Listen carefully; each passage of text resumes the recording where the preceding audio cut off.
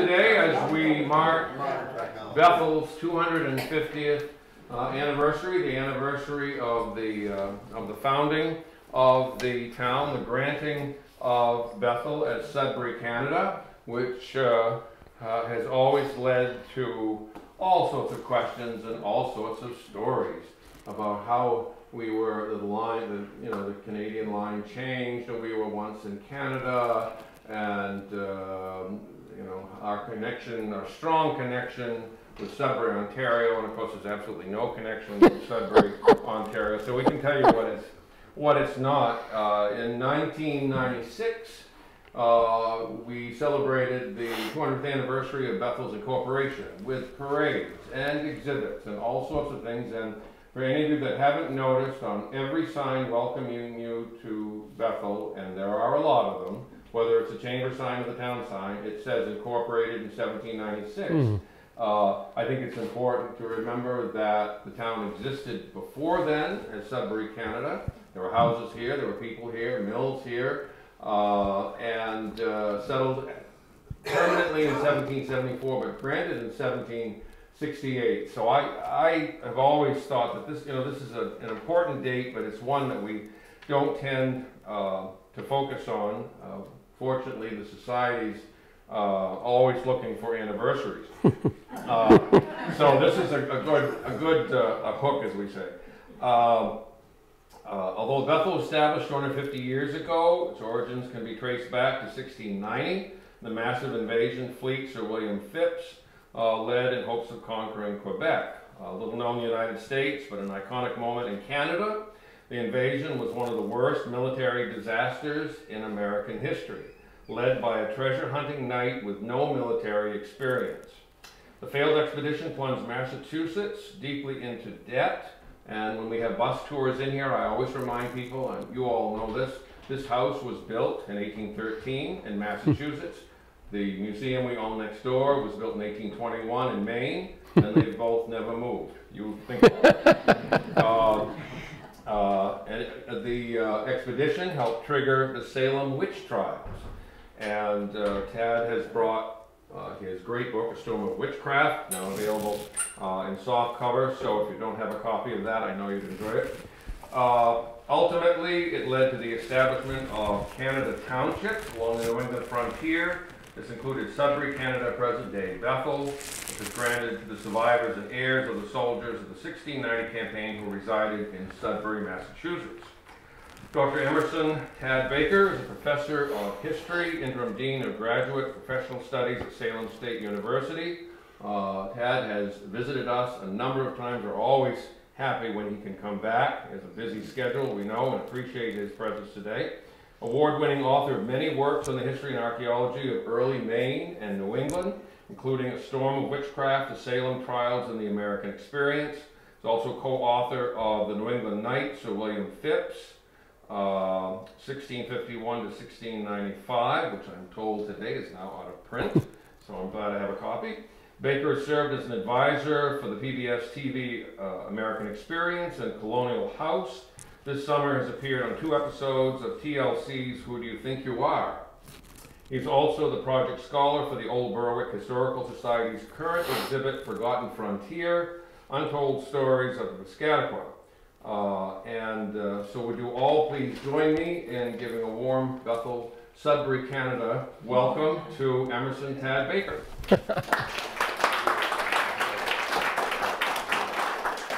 Thank you, Randy. It's great to be here, even with that wrong turn I took and ended up in Canton. Coming across, went the wrong way on 140. I was panicked. A couple of things. First off, it is interesting, Randy, isn't it, the way these dates crop up and anniversaries, and yes, it is a great time for us to celebrate anniversaries, but also how they get them wrong. You know, I live in York, and in York, they back in 2002, they wanted to celebrate the 350th anniversary of incorporation of the town of York. And I pointed out to them that the town had actually been settled almost 20 years earlier and had not been part of Massachusetts, and that the 1652 anniversary that they were celebrating was when the province of Maine had a, shall we say, a hostile takeover by Massachusetts Bay, and that the people who actually lived there in 1652 would have been spinning in their graves if we actually were to celebrate the incorporation of the town, where they changed the name and changed the government and all kinds of other nasty stuff. So, you know, it's this incorporation in Massachusetts, I have some trouble with it, Randy. So, and also too, I'm delighted to see my I would say friend of many years, Stan Howe here, and I'm honored to be giving the Stanley Howe lecture this year. It's good to see you. So I think originally Randy had envisioned maybe like a whole day symposium on this, and so in some ways I'm like ended up though kind of combining maybe 2 or 3 talks into one, and sort of, you know, Sir William Phips, the expedition of 1690, and also Sudbury, Canada. But I also, as I was developing the talk, I was thinking, you know, really, maybe what it should be titled is connecting local history to the bigger picture.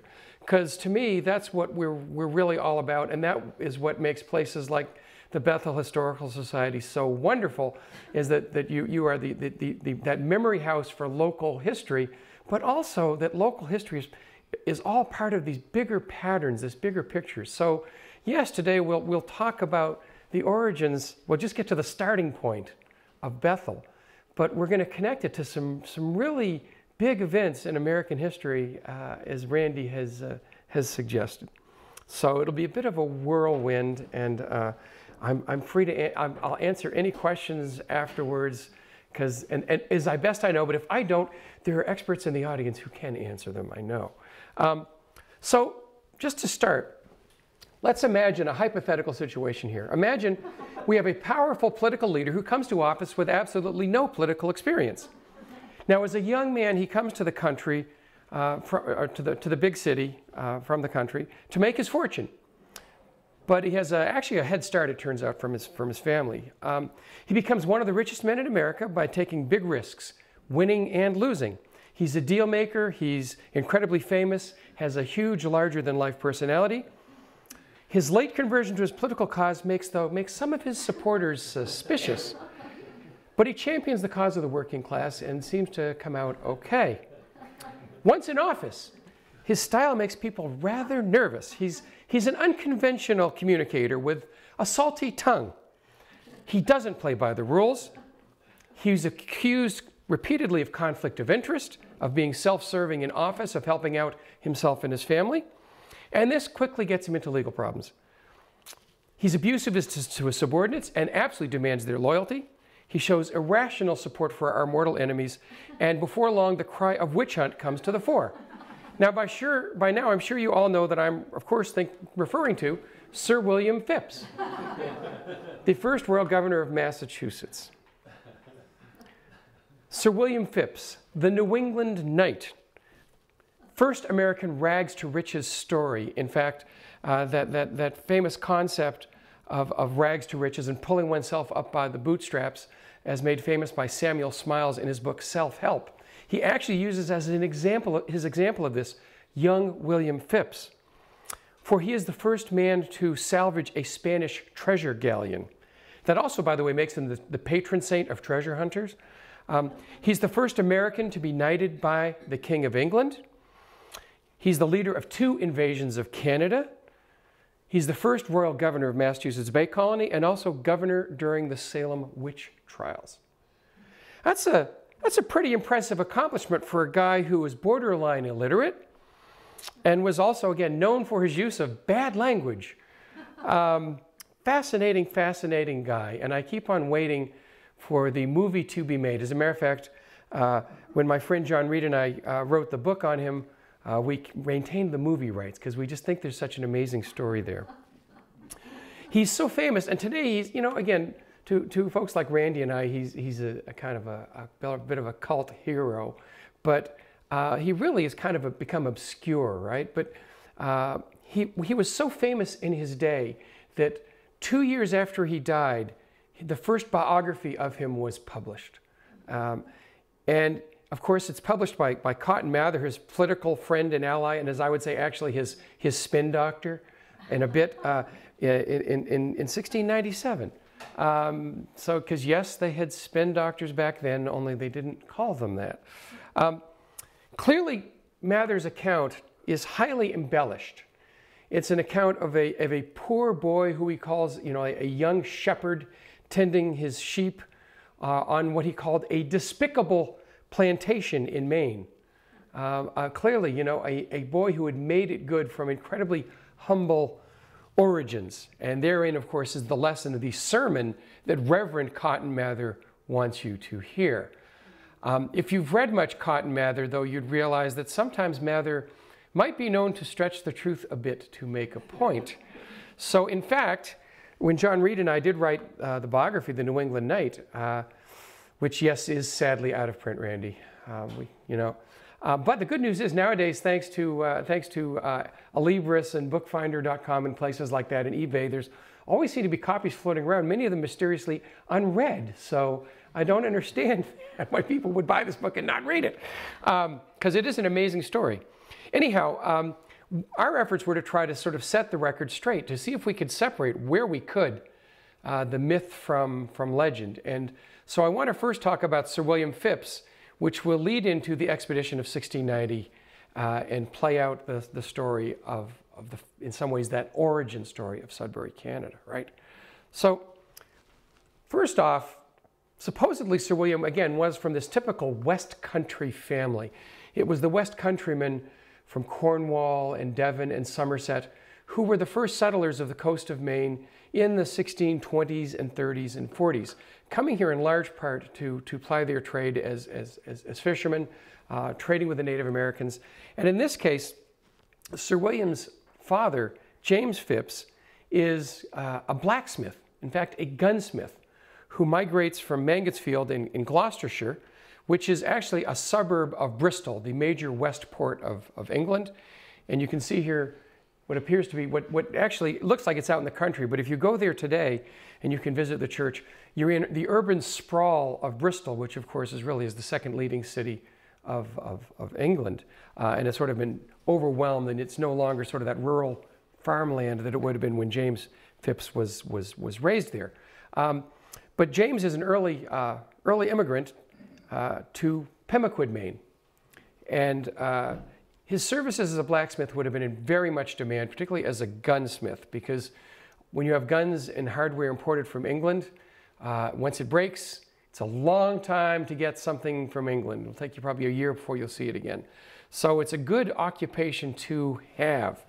And after a few years of serving his indenture, Phips moves to nearby to Woolwich, Maine, where he establishes again what Cotton Mather will refer to as a despicable plantation, where he establishes his farm, his trading post, operating his blacksmithing operations.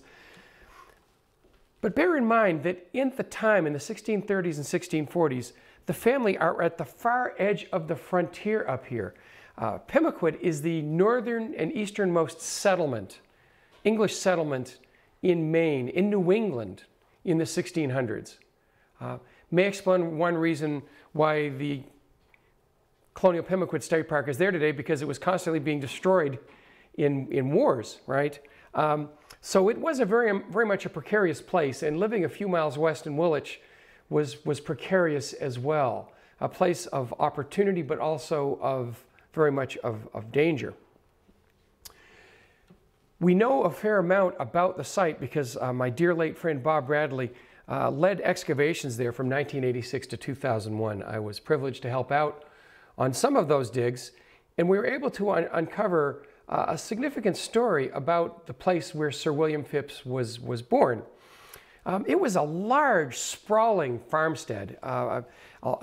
Imagine a 15 by 72 foot house with an L off the back and surrounding buildings. I like to think of about the first main long, one of the first main longhouses, maybe about the dimensions of a single wide trailer, right? Long, narrow house. We know that the family seems to have been modestly well off, though this is the plan of what Bob thinks it might have looked like, just this long kind of rambling house.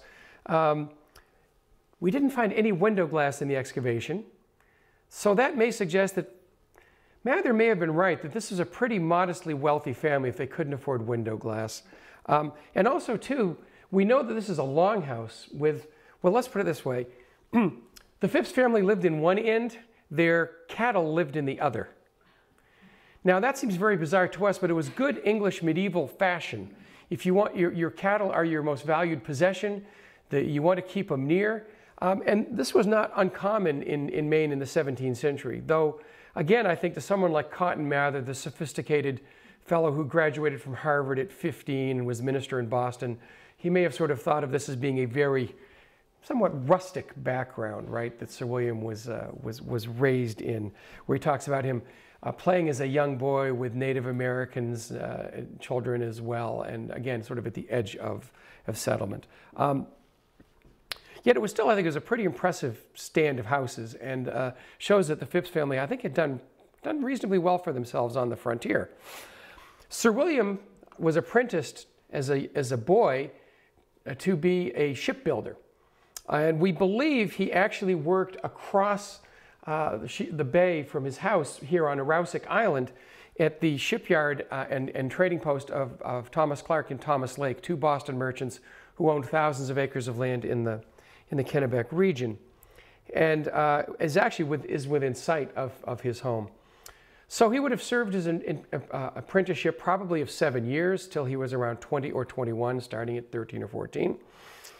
And then he graduated, if you will, right? He was a journeyman. He earned his freedom from his apprenticeship, and he had, though, the knowledge and skill to become a practicing shipwright, which would have been, again, a very favorable occupation in New England in the 17th century, which is a center not only of the lumber trade, but then also the lumber is sawn into boards. We make ships out of them, and then we sell the lumber and the fish and the furs from New England all throughout the Atlantic world, right? And that it is that main economy in the 17th century is that engine that really kind of drives the New England economy, and frankly provides wealth for people like the Mathers and other folks in Boston.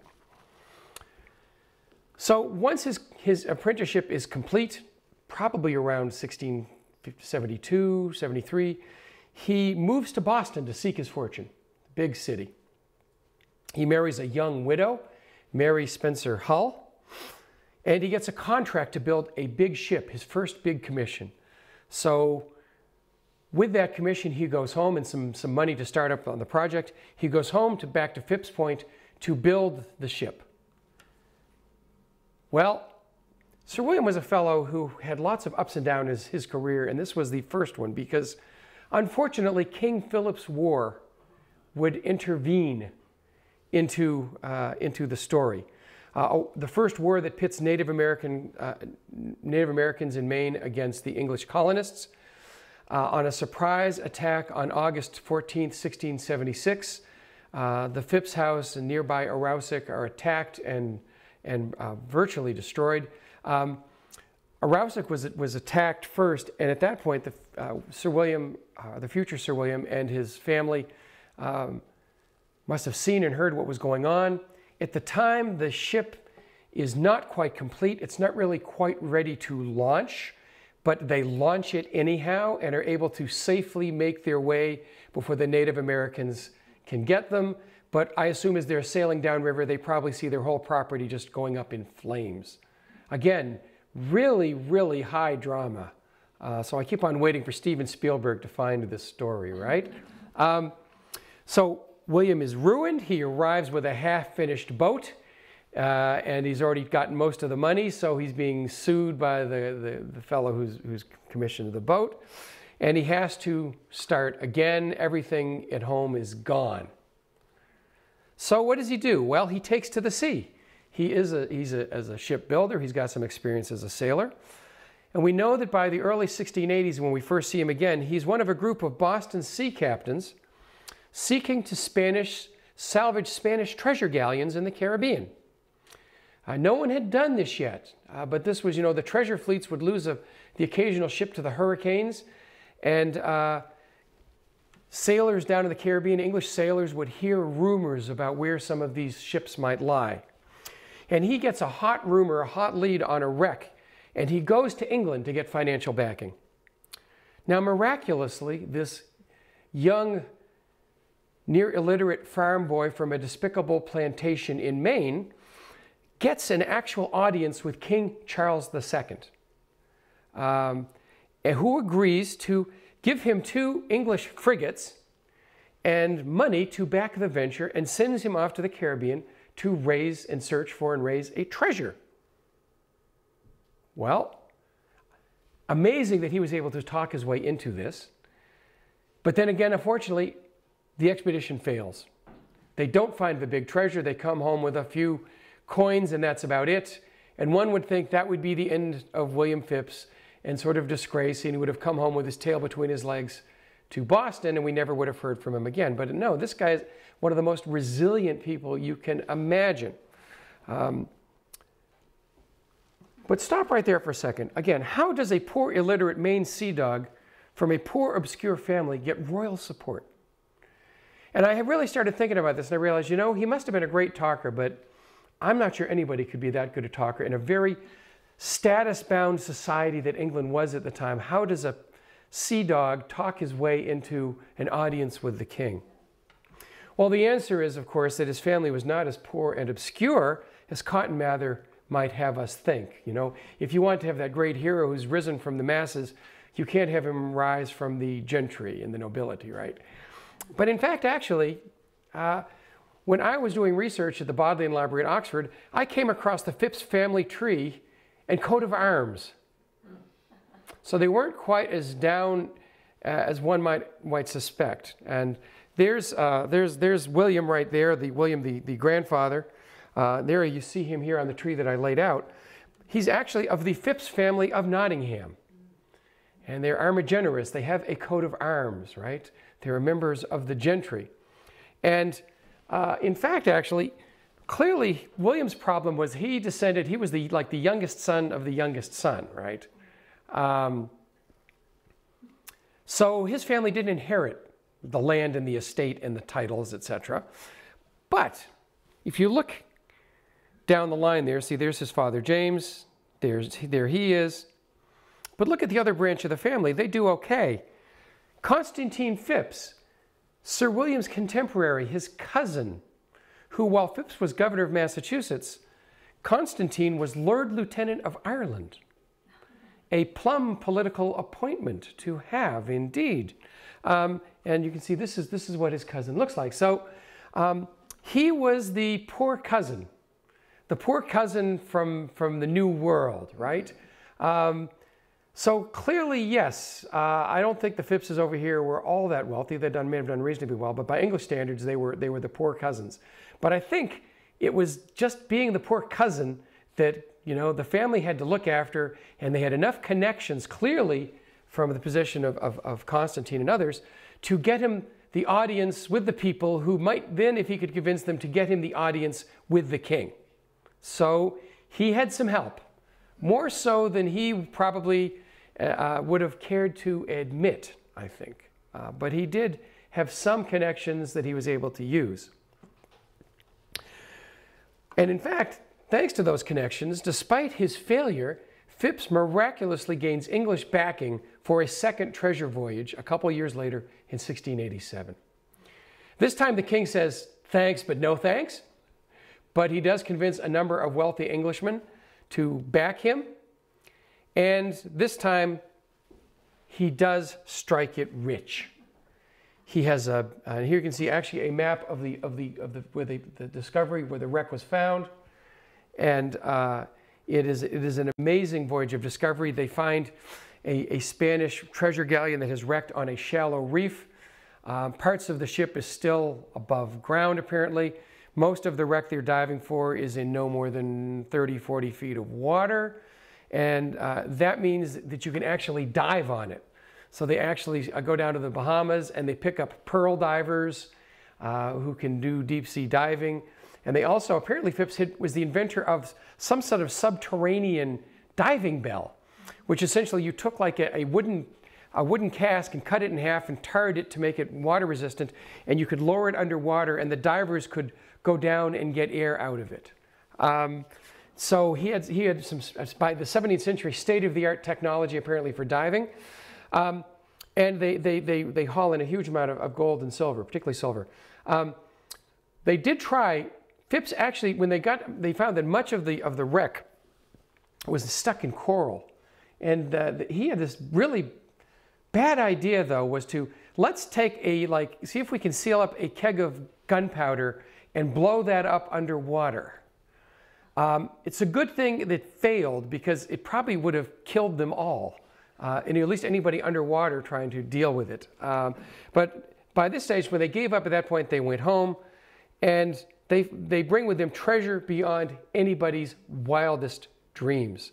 You can see here, this is a National Geographic article on the wreck of the Concepcion, the wreck. They actually went back and did in this, I think it was in the late 60s, early 70s, did another cleanup on it, and found a huge fortune still left behind, because of Phipps's, the techniques just were not state of the art enough to get but just look at what was left behind even. So the wreck of the Concepcion is valued at 210,000 pounds. Now, just in today's money, that would be what, about $350,000, $400,000. Back then, this is billions of dollars, right? I mean, this is more money than you can imagine. Is just an incredible, incredible haul.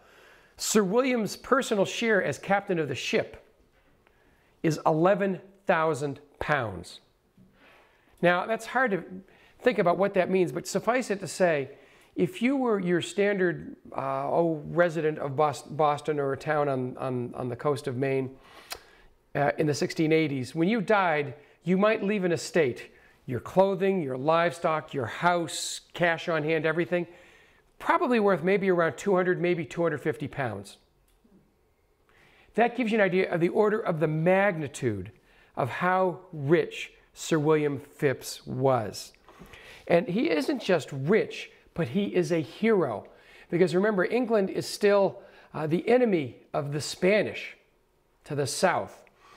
And look at this, right under their noses, we stole the contents of a treasure galleon away from them and enriched the English crown. Because, oh yes, by the way, the crown still gets its percentage. I think it's, what, 10, 15% off the top of any treasure. So the king still did quite well, did Charles II. Or actually James II by this time, because Charles has passed away. James is knighted for his efforts, and he comes home in time, though, for a major war. Now, it's interesting, he decides to come home to New England because, frankly, I think this guy at the time was the most famous New Englander. He probably was the most famous Englishman for this incredible feat, right? I honestly think that if Sir William had wanted to, he could have sat in the pubs in London and would never have had to buy a drink or a meal the rest of his life, that people would have just paid to talk to him and hear his amazing story. But he does come home, and he comes home just in time for a major war, King William's War, which started actually on the coast of Maine in 1688 and finally ends in 1697. And this, like many of the colonial wars, of which this is really just the second after King Philip's War, goes very badly indeed for the New Englanders. At the time, of course, Maine has become part of Massachusetts.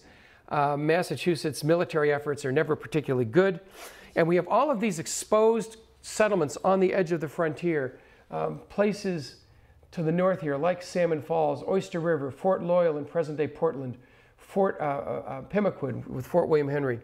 And they're incredibly vulnerable to attack because in King William's War, we have the Native Americans, the Wabanaki, who we'd been fighting with in King Philip's War, and now they have a new ally, the French of Acadia and Quebec.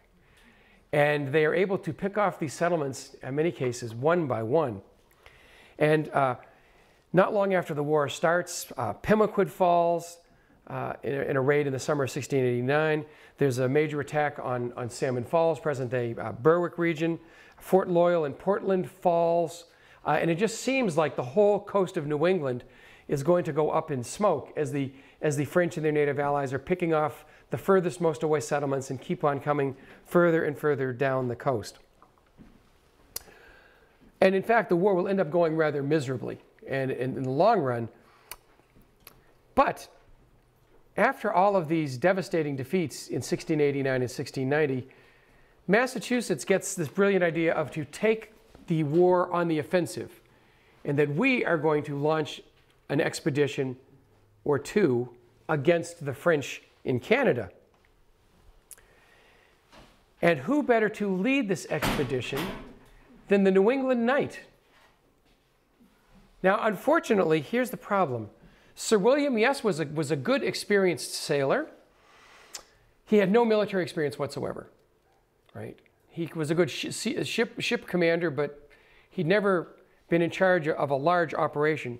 In spite of that, though, in June and July of 1690, he leads a successful expedition leaving Boston of, I think it was about 4 or 5 ships, and they attack Port Royal, the capital of French Acadia, and they fire almost without a shot.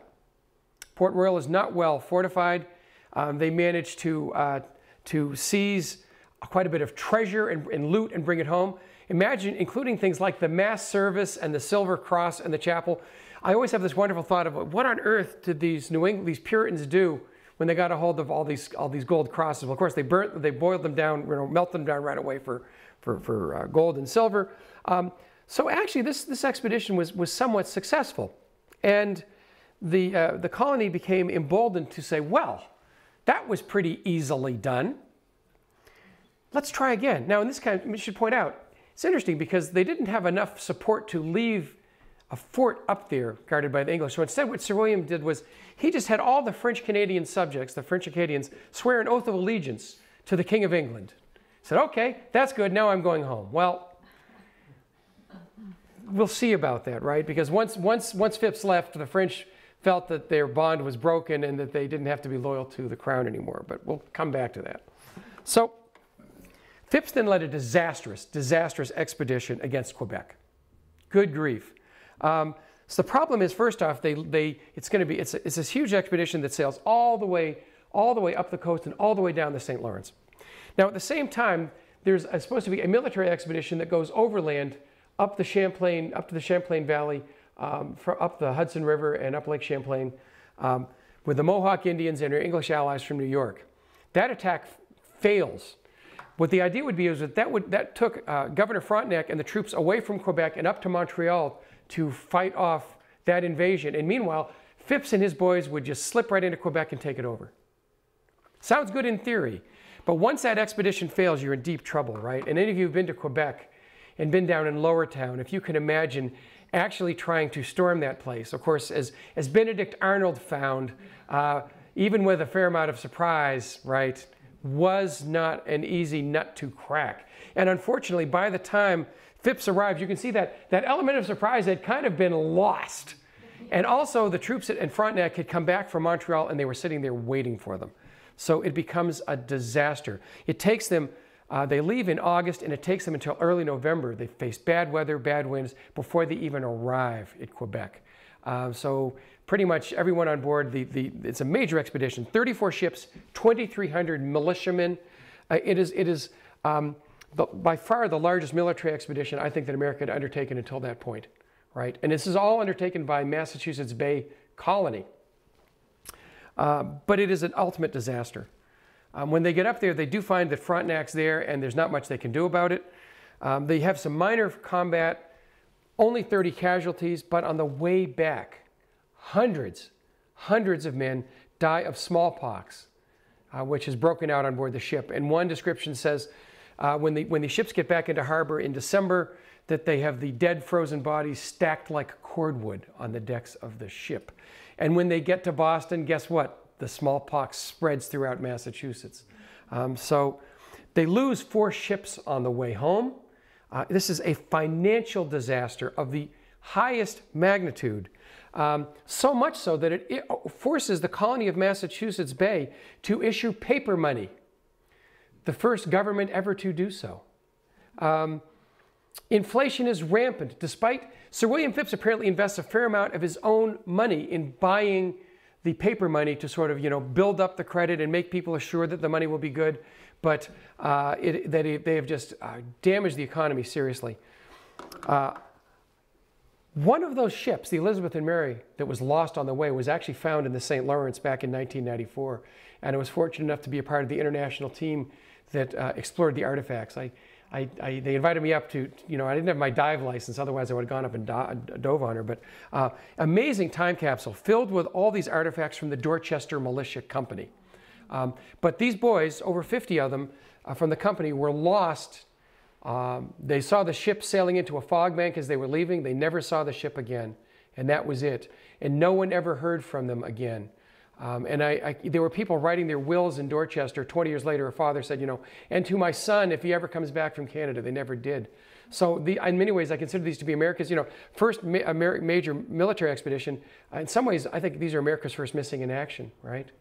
They paid a heavy toll. The whole, a large chunk, the whole Dorchester militia just gone, and others as well too. Now again, this though shows Sir William Phips' resilience, because you'd think after this that this would be, Sir William would have a very quiet career and you'd never hear more from him. But despite the disaster, he soon becomes the governor of Massachusetts Bay. In fact, he's the first royal governor of the colony under its new 1691 charter. And he and his political ally, the leading minister of Massachusetts, Reverend Increase Mather, are the ones who pull about this new charter, and they arrive back in Boston from England in May 1692 with the new charter. Folks, this is not a good time to be arriving home in Massachusetts because the war continues to go badly, and guess what? The Salem witch trials are underway. Now, I don't consider those two facts to be a coincidence. Having said that, I won't belabor because I have talked about the witch trials here before, but if you're interested, there is no single answer to what happened in 1692. That's why I call my book A Storm of Witchcraft. It was a perfect storm of forces, but there were so many bad things going wrong in the colony. We have factionalism in Salem Village. There's religious turmoil over the perceived decline of Puritanism. There's concern over this new governor and his charter. People are kind of concerned about Phips because he's an outsider, and they know as early as late January that he's coming as governor with a new charter. And he's not really one of them. He'd only recently joined the Mathers Church. And before that, he seems to be this sailor farm boy from Maine. They're worried about that. They're worried about what's going to be in the charter. They're also concerned because it's the worst weather in the Little Ice Age, and historically bad weather. They didn't know that at the time. We know that now, right? Historically bad weather, crop failure, famine, which leads, and then you have the military disaster against the French and the Native Americans. That leads to inflation, high taxes, economic failure, disaster. And the short answer is, it's not surprising that people saw witches then, because with these sorts of things happening, they knew that Satan had to be loose in their colony. So the odds were stacked, I think, against Sir William at this stage on all counts. And I think even an experienced politician would have had his hands full trying to resolve these multiple problems. Phips only brings the witch trials to an end, however, when his wife Mary is accused of being a witch. Probably a sensible thing to do. There are many reasons why she was accused, including witches in the family. She had a sister-in-law in Maine who had actually a cousin's sister-in-law, I think it was, who'd been accused of witchcraft in Saco in the 1660s. And witchcraft was believed, of course, to pass through families. So, also, too, the fact that he was a treasure hunter, and treasures were guarded by demons, and you had to charm the demon. So there are lots of reasons why people might have looked at the Phippses a little oddly. So Phips said, okay, that's it, we're bringing an end to this, as soon as Mary was accused. But by then, of course, 19 people had died. Phips will gain increasingly enemies in number throughout his governorship. A lot of people are unhappy with the Salem witch trials, and increasingly there are accusations of corruption, of conflict of interest. A lot of it is made up, like the fact that, that he's in league with pirates and taking a cut of the pirates' earnings. I don't think that was true, but there were other things that actually, he probably was, there was some definite self-interest. Now, having said that, in the 17th century, people liked to become appointed governor because it's supposed to give them the opportunity to some graft and corruption, some of which was okay, it just, what does they say, bulls and bears do fine, but pigs get slaughtered. That's the way it was with governors in the 17th century. As long as you were discreet about your graft, you do just fine. Apparently, some people thought Phips was being a little excessive. So in 1694, he is finally recalled by the crown to London to answer the many charges against them of corruption, of political. He also finds himself in the middle of this huge political fight in Massachusetts, of which he is stuck in the middle, and it's a dicey time, I think, for anyone to try to be governor. So he's sent back to London. He catches a cold, and he dies in January 1695 before he can even defend himself against charges. And you can see here, actually, this is an invitation. Major General Waite Winthrop, Salem witchcraft judge Winthrop's invitation to attend the funeral of Sir William Phips. Phips was, again, this was a celebrity funeral. So everybody in London would want to turn up for this thing. So they had to issue invitations to family and friends in London so that the funeral wouldn't be overrun by people. That's how famous and important Sir William Phips was. But I also think, too, this sort of explains why we don't have the movie, right? Because it doesn't end with the upbeat story and the happy ending at all. It just ends with a question mark, you know? I think Phips was a good enough talker that he could have sort of talked himself out of things and ended up going back as governor back to Massachusetts. But he didn't have a chance. He died before his time. Okay, so I've talked now about 40 minutes, and so far I haven't even mentioned the word Bethel once, I don't think, really. So what does all this have to do with Bethel and its founding 250 years ago? Well, the key connection here is that the township that we now know as Bethel was originally granted to veterans of Phips's failed 1690 expedition. Now, this takes a little explanation. Massachusetts was, shall we say, land rich but cash poor, right? Throughout its history, it had a lot of land. And as you'll see here in this map from 1702, a lot of empty land on the frontier. They didn't have a lot of cash. So traditionally, starting from the 1630s and 1640s, Massachusetts essentially used all of this territory almost as a bank to award to people to pay them back for their services. Regularly for members of the legislature, for the governor or his deputy who weren't receiving any salary, but then if they might incur expenses, attending meetings and so on, eventually the government would just give them land.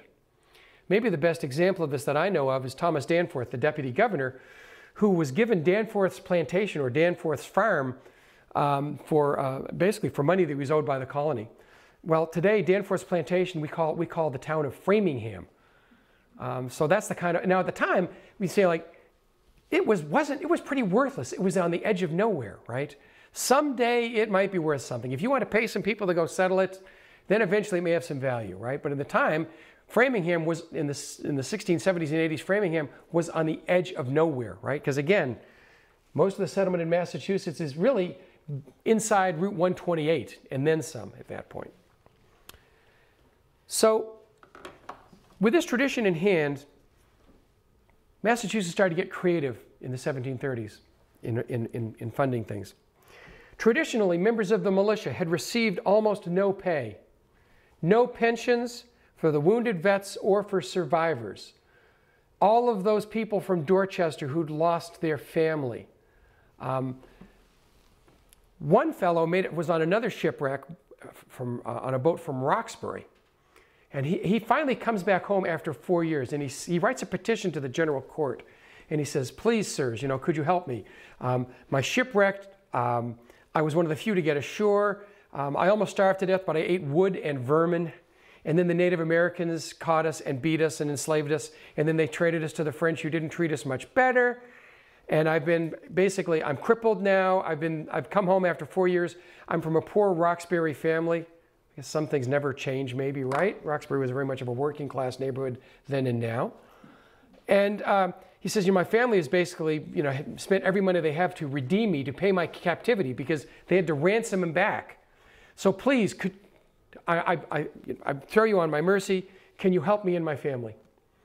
And there's the petition survives, and it's, you know, issued by the Massachusetts General Court, approved 20 pounds, struck out 10 pounds for services rendered. 10 pounds back then, again, not very much money. It might buy you a couple of cows, that was about it. So by the 1730s, there's been a lull in the wars. The frontier seems relatively safe. In the meantime, you have all of these people inside Route 128, if you were, right? As you have more kids, more generation, more people looking for land, needing to go to the countryside. And Massachusetts decides that the best way to invest in this countryside is to make due on some of those overdue promises to soldiers and to their descendants and to their widows. And they start this off about 1730, 1731 with a series of what are called Narragansett townships. These are townships that are awarded to the survivors and the descendants of men who during King Philip's War had joined the militia and had fought in this horrible December campaign to attack the Narragansetts in Rhode Island. And I say horrible because back then warfare didn't usually take place in the winter. And there was a high loss of life and many people who had frozen arms and limbs that never recovered. It turned the war though. And thanks to that surprise attack, they kind of started to break the resistance of the Native Americans. And English would go on to win that war. So people had long thought that they owed something to the survivors of that campaign. And they granted a series of Narragansett townships, they were called. I think Narragansett Township number 1 is what we now call Buxton, Maine. And Hollis, Maine was also a Narragansett Township as well. Well, a couple years later, the veterans of the 1690 campaign said, hey, what about us? And in fact, actually, the legislature in 1735 passed a law granting townships to who they called Canada soldiers, right? Those soldiers who had accompanied some of those several thousand soldiers and their survivors who had gone on the expedition to Sir William Phips. And they established a law where they essentially set up rules where groups could apply to the legislature to be awarded a township. And if the veteran had died, then their oldest male heir would stand to gain that right. And it's all very elaborately written that they then have to pay 10 pounds to the other heirs who would have shared in the estate. And if there weren't any boys, then it was the eldest daughter, right? Most of these groups would apply for townships by town, the town they came from, because militia companies were organized by towns, right? Now, I want to stress, too, that in many cases, people who are becoming these proprietors of these townships have no desire at all to move to Maine, the frontier. But what they do know is someone will, and that they can sell that land, all right? And I think actually, Randy, you may know better than I actually don't think anybody who was an original grantee of Sudbury, Canada, actually ended up settling here. I think all of those shares were swapped out. And what that would mean is if you had 2 or 3 shares, you'd take those and you'd get your money for those, and then maybe you could buy a farm for your daughter so that she could live next to you back in Dorchester, right? Or back in Roxbury, or back in Sudbury. But so it was an important way, though, to provide a pension or some sort of compensation to those veterans, and also a way to get people out on the frontier in an organized fashion, and again, create kind of a buffer, because here's the thing, the established towns, the next time there was an attack, please take out those frontier settlements first so we'll have an early warning system for when the Native Americans or the French are going to attack us. Yeah, I'm not sure I would have wanted to be part of that early warning system myself, but if that's the only way you're going to get a farm, if you're from a poor family who lives in one of the older settlements where after 2 or 3 generations that 100-acre farm has been divided amongst sons and grandsons, maybe that couple 100-acre farm only you get is 20 or 30 acres. Are you going to try to take 20 or 30 acres of really exhausted soil in a place like Salem, Massachusetts? Or are you going to head out to the frontier where you can get a couple 100 acres and hopefully be prosperous if the Native Americans don't get you? Right. Those are your choices. So what we have is a series of townships called Canada townships. Dorchester, Canada, that I talked about, the expedition of the Elizabeth and Mary with all those men lost. Dorchester, Canada is today known as Ashburnham, Massachusetts. And as a kid, I grew up in Fitchburg, and I always wondered what Dorchester, Canada meant. And then when I started studying, because I knew that Dorchester, Canada was Ashburnham, and then when I started studying the expedition, I said, wow, Absolutely. There were dozens of these towns. Rowley, Canada becomes Rindge, New Hampshire. And yes, Sudbury, Canada becomes Bethel. So the men from Sudbury who fought on Phips's expedition are awarded a township by the legislature. Right? And here's the original township map for Sudbury, Canada in 1794, Massachusetts. And yes, we were part of Massachusetts back then. Massachusetts wanted a map drawn of every town in the colony, in the state. And this is the original 1795 map of Sudbury, Canada. And you'll see here in 1795, yes, it says Sudbury, Canada, because it's only the next year, as Randy pointed out, that Sudbury, Canada becomes incorporated as Bethel. The plantation of Sudbury, Canada, right? So Sudbury's veterans had actually, though, they'd first petitioned for a township back in 1737. Back when, just when the law was passed, there was a mad rush and veterans for about 15 or 20 towns petitioned for townships. Unfortunately for Sudbury, they were kind of some of the last on the list. And by the time they get to their petition, there weren't any lands available in Massachusetts proper, right? Some of the Sudbury, so in other words, places like Ashburnham, no longer available. Central Massachusetts pretty much all claimed. Okay, well, what about southern New Hampshire? Because at the time, the southern boundary of New Hampshire and northern boundary of Massachusetts was in dispute. And in fact, actually, Massachusetts granted a few towns like Rindge, which we know is in New Hampshire now, but at the time was considered to be part of Massachusetts.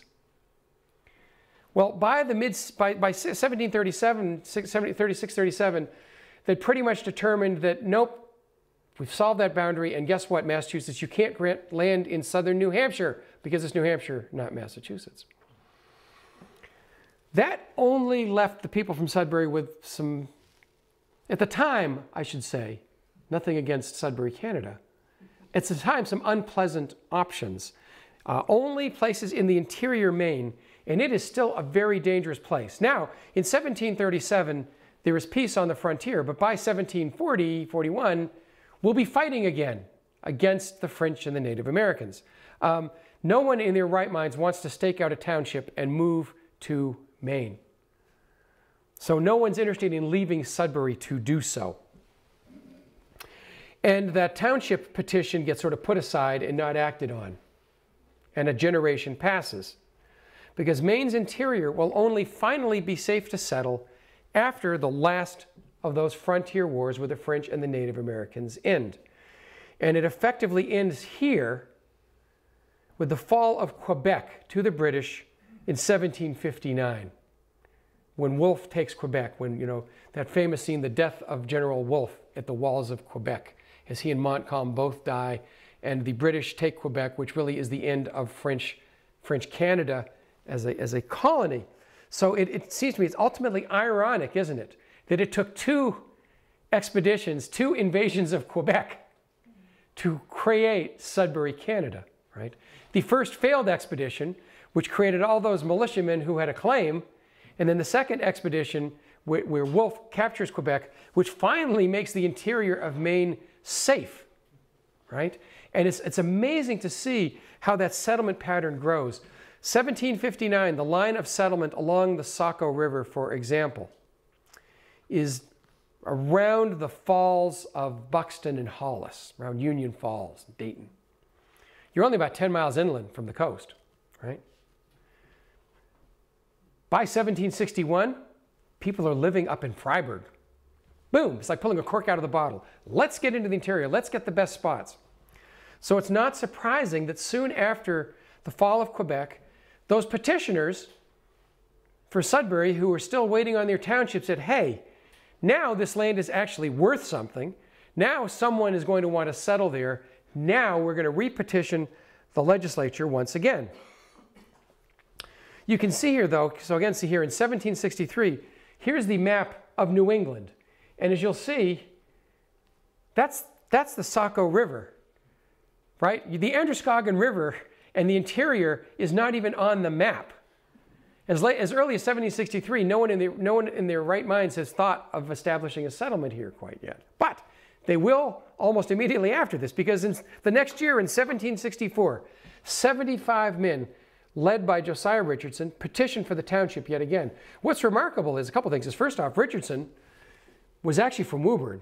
I find it interesting too, because I mean, he's actually distant, like, cousin or uncle of mine.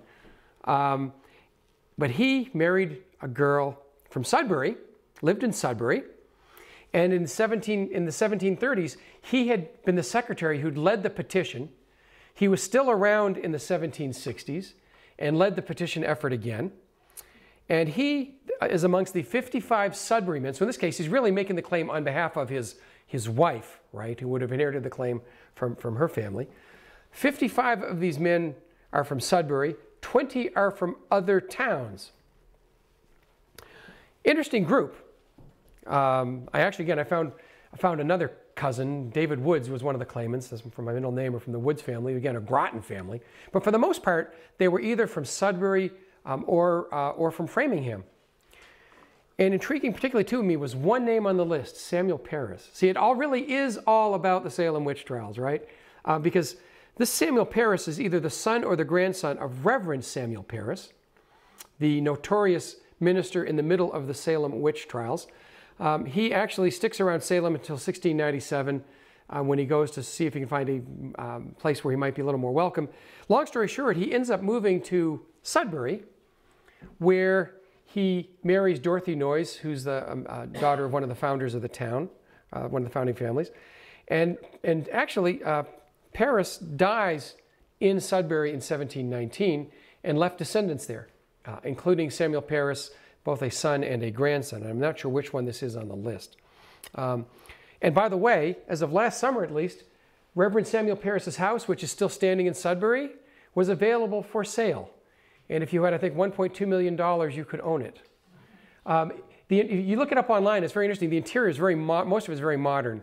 It actually looked like the kitchen was probably worth about $1 million right there. So anyhow, to me, again, it was really kind of interesting to look at some of those names of the people. And if you look at the list of the Sudbury Canada petitioners, you might see some not just some local families, but also some families in your family tree that you had no idea had any connection at all to Sudbury, Canada. So I don't think anyone ever, as I said, I don't think any of them settled here, but it's kind of nice to see the part of that sort of story, right? So the Sudbury, Canada Township is finally approved by the legislature. The next year in 1768, the legislature acts on the petition, which means that Sudbury is incorporated as a plantation, or established as a plantation, not incorporated as a town, in June 1768. So indeed, happy 250th birthday to Sudbury, Canada. And again, one last thought, again, as I mentioned the last time I taught here too, is, well, it was mostly different people than the proprietors who ended up buying the land and settling here. Some of the earliest settlers to this region actually had direct connections to the Salem witch trials, were ancestors. James Swan moves his family to Sudbury, Canada in 1780 from Methuen. His great-uncle Timothy Swan was afflicted by witchcraft in 1692. This is his gravestone in the North Andover Cemetery. James's daughter, I talked last time about James's daughter Nancy Swan, who married Jonathan Barker in 1788, and Jonathan's great-grandfather William Barker not only confessed to being a witch in 1692, but implicated dozens of others as being witches as well. And it's a very sort of interesting story of these people who clearly, by the way, we know these folks knew very well about their links to the Salem witch trials. In fact, actually, when, I mentioned this last time, but it's almost worth repeating, when in 1788, Nancy and Jonathan marry, and they actually lived up on Sunday River, they decide to marry, again, this thing's like a very current story, when she's several months pregnant, they decide they better get married. Do they get married up here? No. Do they get married back home in Methuen or Andover? No. They travel, imagine this, in 1788, traveling from Sunday River and Bethel all the way to Acton, Massachusetts, next to Concord, to get married.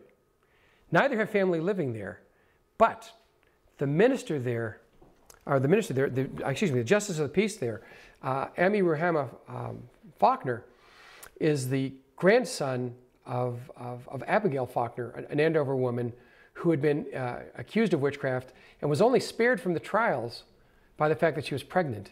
And in fact, it was the son of the son she was carrying who was that justice of the peace, Amy Rahama. And it's really quite clear that the Swans, Nancy Swan and Jonathan Barker, traveled all the way to Acton very deliberately to be married by Amy Rahama Faulkner. So these people were very, if you think about this, so it's kind of fun when we think about this, of all those sorts of the people who settled here in the 1780s knew about the Salem witch trials. They certainly knew about the Canada expedition.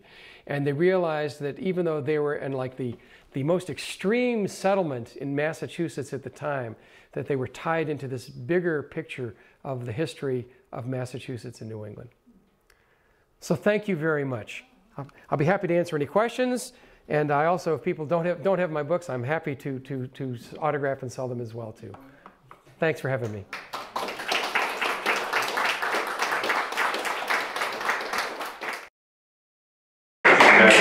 Sir, are there characteristics of Bethel that you are conscious of, or of other Canada townships, that are peculiar to Canada townships? I mean, in begging the question of connecting these larger and older events to this place.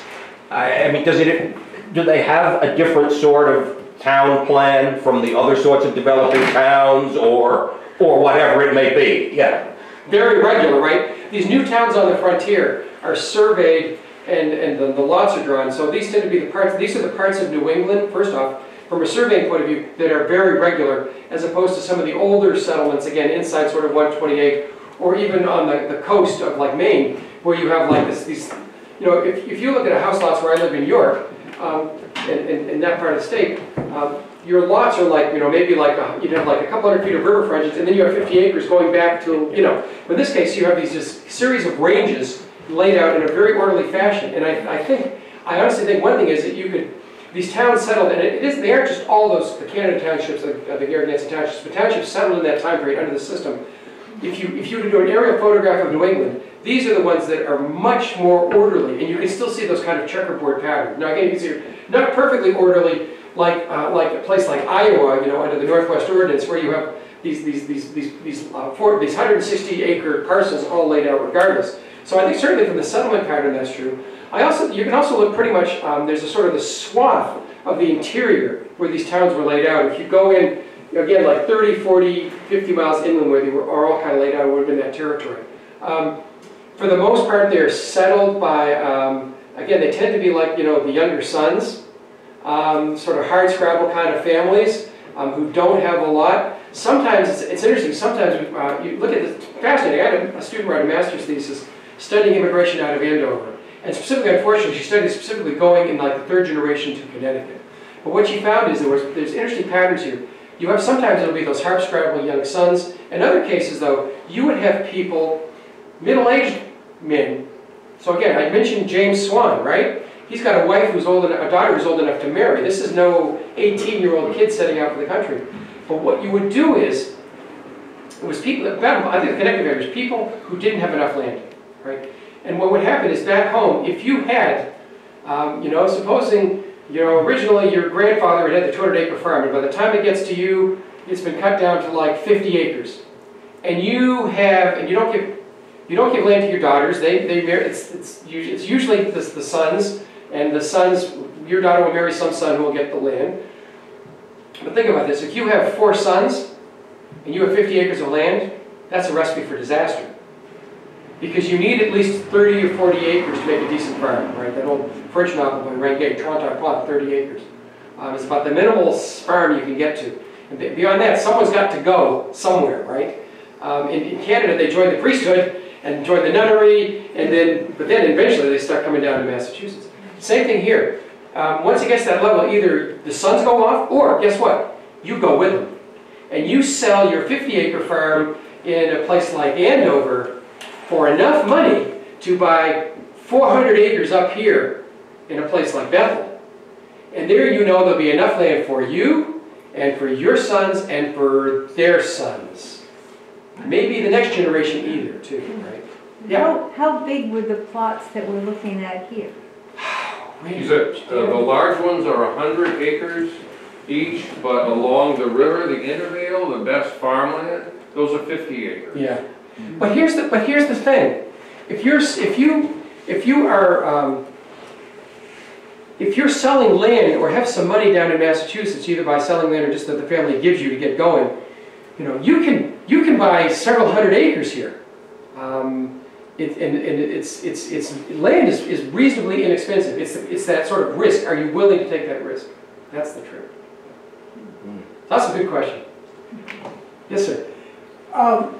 As I understand it, you got these parcels of land after the war, and then you applied for it. Well, you apply for a township. In this case, what I think is it 6 miles by 6 miles is That's what it was supposed to be, but obviously not. The surveyors really liked the river intervale, so they kept going toward Rumford. And these surveyors, imagine surveying out in the middle of nowhere like that too. So that's what. And then what would happen would be then the township would be granted, and then all the people who were listed as proprietors would have rights to own one share in it.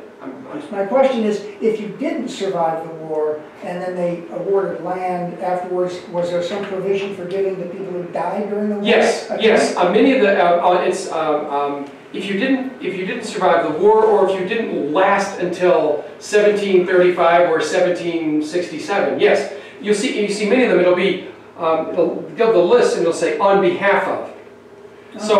So your family, if you died in fighting or died after the war, your nearest heir could have absolutely applied to get that right. And if not, if there weren't enough in this township, then you'd get one in the other one. So in other words, there's a bunch of Framinghammers who were in on Sudbury. So it wasn't just oh, you're not from this town, but you could kind of sort of join any group. They tend to be organized by towns. Yeah. Okay. Yeah. So further east in Maine, before they could subdivide and sell off the land like this, they would have to have a treaty with the Indians. Yes. Tell us about Western Maine. This is kind of the no man's land, right? Which also explains why the last raid on Maine takes place, what, is it 1781, 1782, on Sudbury, Canada, right? So what happens is, as the wars progress, the Native Americans retreat into the interior to some of so far upriver that the English won't be able to attack them. So traditional cornlands, places like Freiburg, like here, places like Canton Point that I took the wrong way on 140 this morning. I ended up at Canton Point, which was no, I love Canton Point, but I'm going the wrong way. But that was a huge, beautiful intervale, like here, prime river bottom lands, which are Native American homelands for thousands of years, right? And these are areas that have not been part of sort of any of these treaty negotiations or anything. So what really happened there is as much as like goodwill between the native settlers, right? People like Mollyauket. And of course, when I'm up anywhere near Andover, I have to go visit Mollyauket. It's great, right? So it's a very different dynamic than what's taking place on the coast. Yeah. Is that help? What do you? Ted, you also have, of course, the Lovewell attack on Freiburg, which, 1725, I think, and yes, which doesn't get enough attention. But that, Well, it does for me because I lost 2 family members on it. The Woods boys, actually, where I get my middle name. Because I'm related to William Phips, so don't feel that. Okay. Well, I think about this because I mean, as I like to point out, because they were foolish enough to go with Lovell on a second expedition up to Freiburg, they have the privilege of being the first members of the family to be buried in Maine, right? And actually, I'm descended from from the son who was born posthumously. From the father who was killed on the but they're still, occupying that part of the Saco Valley, and then we know, immediately after that, they not only go north, but they go east and they go to Indian Island. They join the Penobscots, and it becomes a real mix. And they go north and east, and of course, after King Philip's War, the Native Americans, many of them they end up going all the way up to Canada to the refuges like at Sillery. Where, by the way, I just read, there's a really interesting archaeology dig they've been doing there where they're finding all kinds of cool stuff from that original Native American mission site. And they invite the Wabanaki to come up and they'd live there with a Jesuit priest who would eventually usually convert many of them to Catholicism. But then they would also too, they kind of, after a few years, they go like, you know, this place is okay, but it's not home. And they'd come back down here. And there's a tradition of going back and forth for generations. Every time there's a war, there's danger, we're going to go back to Canada. We're going to come back down here. So there's actually, they go multiple different directions. And so the people on the Saco, when I was director years ago at the museum in Saco, very cognizant of that history, where you had some of the peoples who moved east, and so you clearly could, there would clearly be descendants, and sometimes I think some of the Penobscots don't like to acknowledge this, but in many ways the Penobscot tribe today is made up of many of these different refugees. Yes, they're native Penobscots, but there's also many populations that they welcomed into the tribe from places like the Saco. And then you have others who moved up to Canada. And in fact, honestly, when we had in our collection, we had a skull at the time that had, one of these things had been brought into the museum in the 19th century. And it was, and we had people look at it who were experts, and they said, yes, it is Native American. And at that point, we needed to be repatriated, obviously, for the proper Native tribe for reburial. And I had some problems with that, not because I didn't want to repatriate it, but because, to me, probably the closest relatives to those Saco River Indians were folks who now lived in Canada. And when I was told by the authorities is that if I wanted, I said, well, we should repatriate it to the Wabanaki in Canada. I was said I would be told I would be breaking a number of federal laws if I did that, by removing the human remains from the country and turning them over. So in the end, they were turned over to the Penobscots, who were relatives as well too. So we could talk all day about Western Maine and Native Americans. It's a fascinating story, and it does talk about, and Lovell's raid and all these expeditions into the interior, right? And I was trying to think today is the fellow on Lovell's expedition who's buried out in the middle of this forest, like Bridgeton or somewhere over there, right? Wasn't that from Lovell? It's the short story that Hawthorne wrote, was it Roger Malbone's burial, right? And that's based on a true, more or less somewhat true story of a fellow so when the first settlers came into, central Maine and southern central Maine in the 1740s, they find this English burial in their backyard. Yeah, and some were buried right there at the battle. Well, they are right there, right by the pond. Right yes. by the pond, and then some families eventually went back and claimed their remains. So some were actually removed and brought back to Massachusetts, but there's still some buried, both natives and English buried right there by the pond. And it's amazing the sort of things, the Native American I've done some archaeology in the interior, actually at Canton Point, and it's amazing the mix of European and Native American artifacts you find. Anyone else have a right here? Question? When you look at this map, obviously some of those parcels would be more desirable than others. Yes. How did they determine who received which parcel, or how many parcels you did receive? Usually you got one parcel, usually by lot. Now I don't know, with the river bottoms, did they divide them up separately? Do you know, Randy? I know they had meetings of the proprietors, and certain. I know Joseph Twitchell was head of the proprietors. Yeah. His sons actually came here, and Dr. Mason's uncle was Eliezer Twitchell, one of the sons. But you would get so many shares. So I think there was a certain priority. It's a system. And sometimes you might, it depends on how many shares you had bought too, I think. Right, how many shares you would bought. And the other thing too is, and I don't know, I don't know in Bethel what happened, and I know in most of the other towns all of the land wouldn't necessarily be divided into one. Some of it, I guess you don't have any commons in Bethel there, do you? Any what? Common land, initially. Some of the other, because the proprietors, it's interesting, these proprietors, it's a really interesting group in each town, because you have the people of the proprietors who are, usually they meet separately than like a town meeting, because not all people who live in the town who are freemen are proprietors. They don't necessarily own a share. And you could actually, in a lot of towns, you could buy and sell shares in the propriety. And in a lot of the towns, the more earlier towns, before the Canada townships, you'd have the proprietors who would have the undivided common. So where I live in New York, for example, which became a town incorporated in the 1650s in Massachusetts, the northwest quadrant of the town, essentially the area where Mount Accomaticus is today, was the stated and outer commons, and wasn't divided until the 19th century. And what you see is, you can see in the deeds, people are buying and selling shares and inheriting shares of the propriety.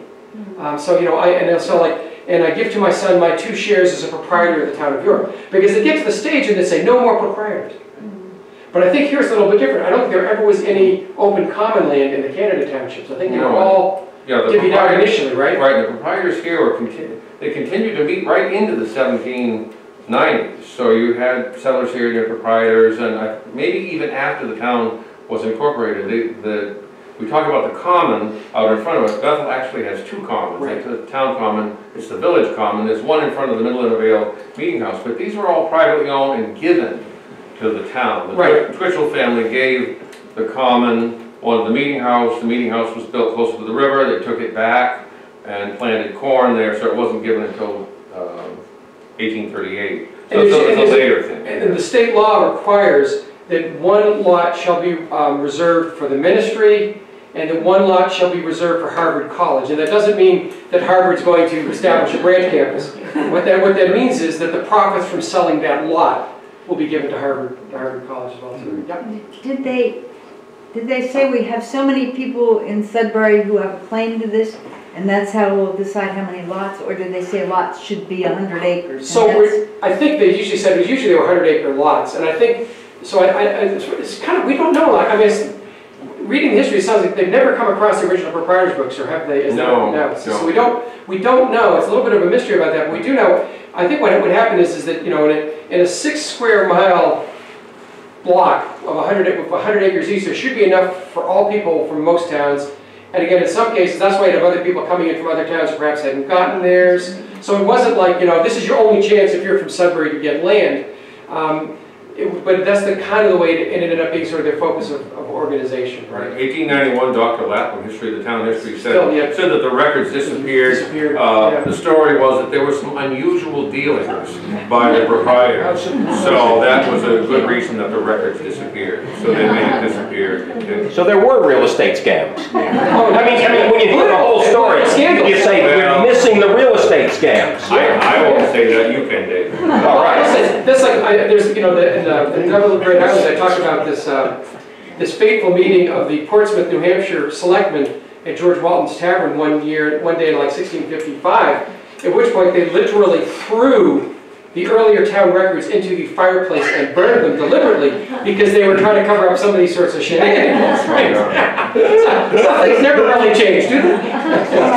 On the configurations of the parcels up there, why along the river are those long and narrow parcels? And the ones furthest in the river are square? Well, those are small. Those are the 50-acre lots of the best land. That's intervale land, the best for farming. That's the flat intervale land that the Indians planted corn on. Oh, okay. Those are the fields that you see when you drive along. And a lot of it would have still been cleared. You wouldn't have had to cut trees down or anything. You could just go there. Right. Freiburg was the same way along the south. Yeah, you could just go there and farm it. Right. So those were the really desirable lots. And in fact, actually, these today what we consider like marshland, right, was actually worth twice as much money as upland back then because it was so rich, and you didn't have to clear the trees off, and you just put your cattle out on it to feed right off the bat. If you follow this through, if you can picture where the mountains are on this, on the lower right and on the left. One last question. Did you have to fertilize that, manure those lots to grow things on them, or did people use manure back then? Well, the river lots most they just flood and they bring in the natural fertilizer, so you're good. But you're absolutely right. The other lots, you know, you got to clear the trees. You got to clear the rock. Your first crop is of rocks, right? And then you want to do as much pasture as you can because you need the manure to enrich the soils as well too. Now, also having said that too, realize that in the 1770s and 80s. By the way, and of course, you know, you also have another 250th anniversary coming up in a couple of years when they actually finally settled here, right? It took them a couple of years, but did people know that about manure back then? Well, that's what I say is they didn't. The agricultural improvement movement doesn't come to New England until the early 1800s. So you're about 20 years away, 1810, 1815. The British, though, have already started, really under George III in the 1760s, 1770s, they've really begun to look at agricultural improvement. As a matter of fact, there's a very famous English figure, Sir Jethro Tull, from which the band got its name, who was the agrarian reformer in England of like the 1770s. And if you read the English literature of the day, though, even George III, the crazy mad monarch, fancied himself as a bit of an agricultural improvement expert, and he sometimes would write anonymously to the newspapers his tips and suggestions for farming from Farmer George. So people were beginning to figure that out, and they knew that way back to medieval times, they understood the basic idea that you would have like a 3-field system in your village, and you'd farm 2 of them at a given time, and you'd let the third one lie fallow, and that's where you would pasture the livestock, which would let the soils replenish. If you asked them about nitrogen fixation and stuff like that, they wouldn't have understood what you were talking about, but they got the idea that there was a relationship between manure and crops. Yeah. I'm wondering how the town line of Bethel changed, because I assume that up near the top of that map, that's the area that's now Hanover, which is a different town. It is, right.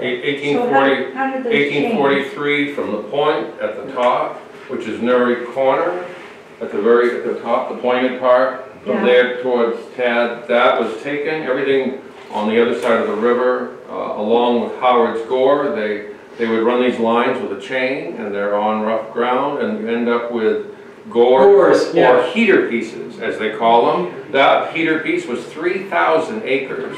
And these were surveyors' errors. Right.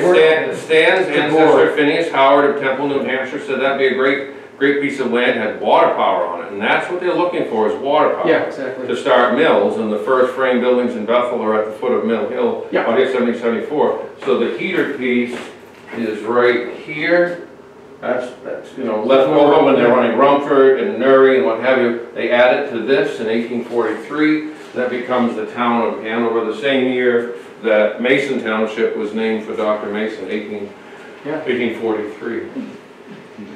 Yeah. Do we know what percentage of the current population can trace their... Ooh, that's a great question. I have no idea. Okay, Stan, Randy? You'll want to visit our research library. That's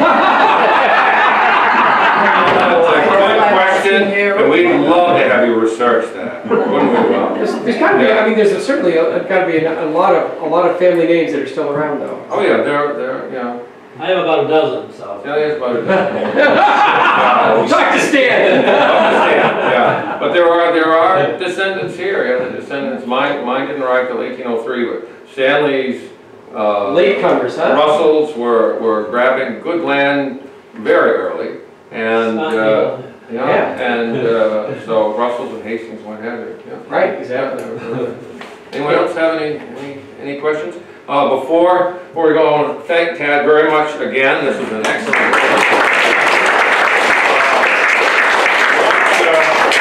To go out and do take a look at some of his books. I want to point out, while you're here, you have an opportunity. Our 250th anniversary quilt made by Donna Gillis, who was right in the back of the room, is here. The squares are now disappearing fast, so if you would like your name on a square, they're $20 a piece. This is a fundraiser to preserve our textile collection, and Donna will add your name or the name of a loved one or favorite pet or favorite saying or what have you, and once they're gone, they're gone. So this is an opportunity for you to become part of history. The other thing I forgot to mention, Stanley, my apology to Stanley, the trustees voted many years ago that once a year, to honor Stan for his many years as executive director here at the Society, we would have a prominent speaker, a major speaker here to give the Stanley Russell Howe Lecture, and that is what you have heard today, and it's in honor of Stan. It is not